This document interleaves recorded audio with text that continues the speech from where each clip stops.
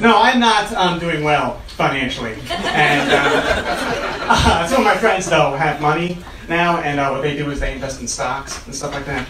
So what I do is I just follow what they have, and then just root for it to go down. That's kind of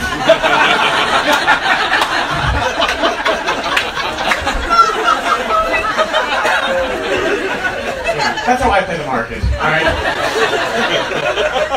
Goes down a few bucks, take a screenshot of it on my phone.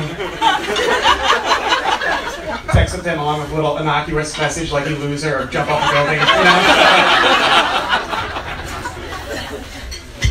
know? At one point my buddy had some Facebook stock, and then it went below what I knew he bought it at. So then I wanted to buy some just to spite him. And no matter what, I'd be doing better than him.